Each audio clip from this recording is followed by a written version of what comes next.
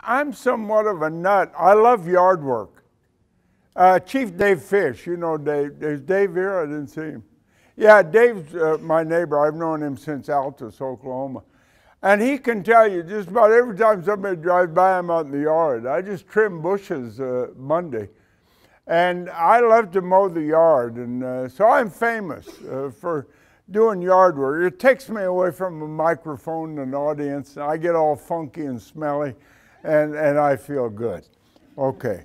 So a guy drives by, neighbor, and he stops and rolls the window down. Hey, Chief, how you doing? I said, I'm doing great. Every time I come by, you're working in the yard. Yeah, I enjoy that. I enjoy yard work. It gives me a chance to put on a headband and gloves and sweat and stink. Yeah, I enjoy it. And he said, you know, you can pay somebody $40, $50 and they'll do that for you. I'm aware of that. I'm aware of that, but I like to do it. I pay myself. I use the money for Ray Thomas track to bet on number 6 in the 4th race. And so I've had enough of him, right? I'm ready for him to roll up the window and go on. But he decides he's going to analyze me.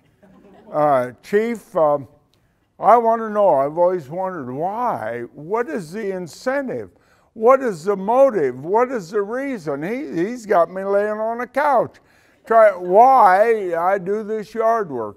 And so just to get rid of him and to say something, I said a phrase for which I'm now famous, because my name is on the mailbox.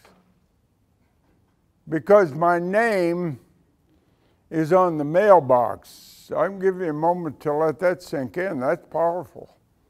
Because my name is on the mailbox. We're talking accountability. We're talking responsibility. We're talking pride.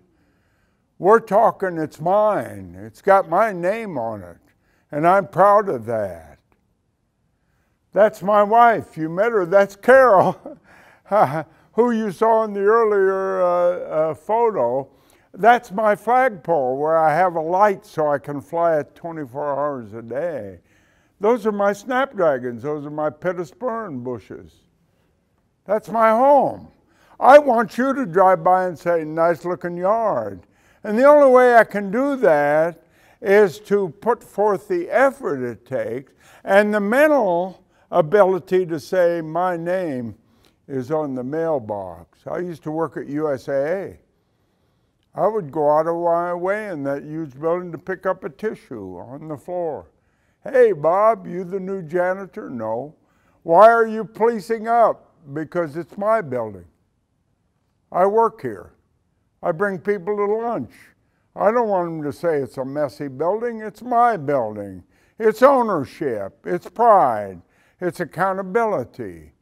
Desert Storm. I don't know if any of you were in during Desert Storm. My favorite story. CNN here. I'm on a flight line in the war zone. As you can see, there's a lot of activity. We see planes taxiing. Let me see if I can find somebody who can explain what's going on. And a senior airman walks by. Excuse me, airman, CNN, please come over. Your name, please? Where are you from? Kid's at Buffalo, New York. And your job would be what? I'm the crew chief on that F-16 taxiing in. Oh, really, CNN? Where's that airplane been? I can't tell you that, sir. That's sensitive data. I surely understand that. Let me ask you this, young man. Is that a good airplane? It's the best airplane in the entire inventory. Really? What makes it so good? I thought he would say it flies fast, it'll fly far. You remember what he said? It's my airplane. It's my airplane.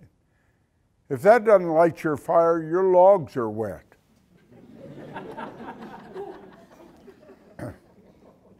I get goosebumps when I tell the story. It's my airplane. Common sense. If we want somebody to be motivated and tuned in, they accept responsibility for their part. We haven't always done the best job of that. It should start with basic training. Here's the mailbox. There's room for your name. As of now, you're part owner. Yeah, we don't want to say dumb thing like, hang around a couple of years and we'll let you feel important. They deserve to feel important immediately and know what contribution they're making and what they're doing. Name on the mailbox. General Lester Lyles, a retired AFMC. Paul Lankowski has a job he had. He's now chairman of the board of USAA. Great guy. Chief, I hope you don't mind I'm using your mailbox story. Sir, you pay a major $85,000 to write your damn talks. Get your own story. Chief, it's such a great story. I was hoping you wouldn't mind. Sir, I have a feeling you're going to use the story whether I tell you you can or can't. You're probably right, he said. So I go to Maxwell and I tell my story, and they said, you stole that from General Lyles. No, he stole it from me, yeah. So next time you use that, yeah, I'm the guy that put the name on the mailbox, yeah, a long time ago when snapdragons were growing. You can